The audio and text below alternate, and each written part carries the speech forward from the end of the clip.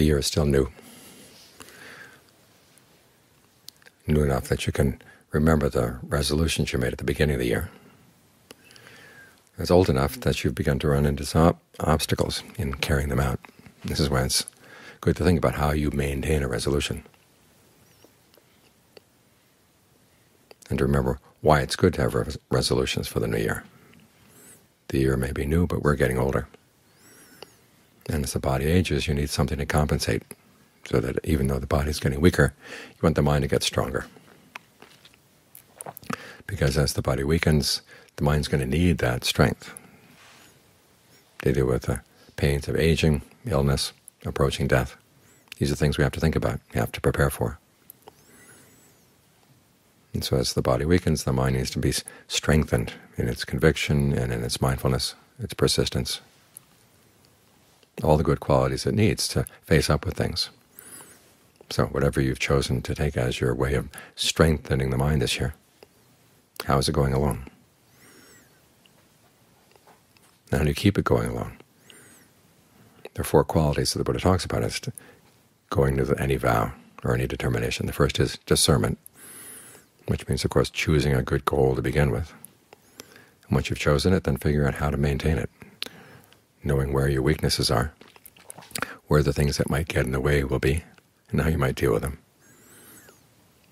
and how to make up for the weak points by taking advantages of the strengths that you already have.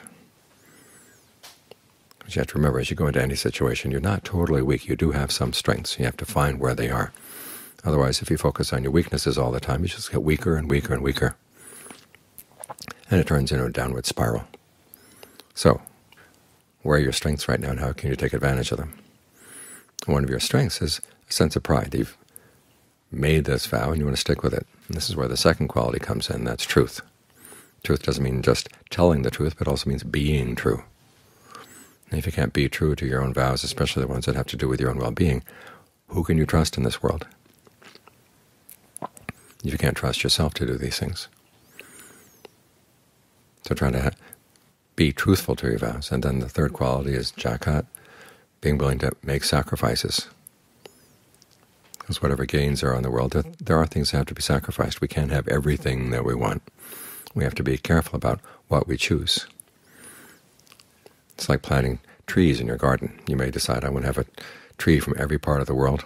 I want to be open and have an international garden. But there are some trees that will kill other trees. You put eucalyptus in your garden and it kills off everything else.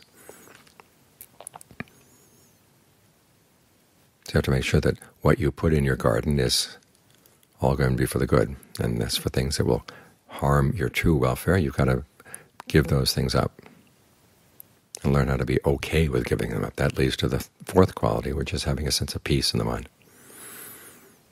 Having the equanimity that realizes, okay, whatever gains I need, there will have to be some sacrifices, some things that I like, but you're doing it for the sake of what is your true good, your true well-being. And true well-being, it doesn't have any internal conflicts. The conflicts are the things that are not necessarily your true well-being, but you like. So you learn how to look at things this way. It makes it a lot easier to let go of those other things. This way you've got all the qualities you need in order to carry your vow through. The discernment, the truth, the willingness to make sacrifices, and the sense of peace in the mind that doesn't get worked up over the sacrifices. And also doesn't get worked up over the times when you fail in your vow, and you just learn to pick yourself up, dust yourself off, and keep on going. That way you do have something to compensate for the fact that with each new year you're getting older.